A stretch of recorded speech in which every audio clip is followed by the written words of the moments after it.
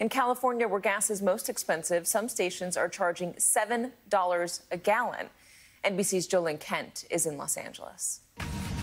The sticker shock is real. You kind of have to see it to believe it. $7 a gallon for regular out here, even more for premium. The national average, $4.07, and the biggest record is actually $4.11, and experts anticipate U.S. prices to hit that later today or tomorrow morning. And what's really hurting for so many people is inflation, very much outpacing wage growth by about 2%. So many people having to make adjustments to their budgets as this war intensifies. Several of the drivers I've been talking to today, though, say they're willing to pay more if it means supporting the Ukrainian cause. But of course, it still doesn't take away from the fact that this is a very expensive situation for budgets. In fact, 60% of Americans live paycheck to paycheck. And when your gas bill goes up so much, you certainly feel that. So looking ahead, Gas Buddy says prices are expected to rise another 40 to 50 cents perhaps in the coming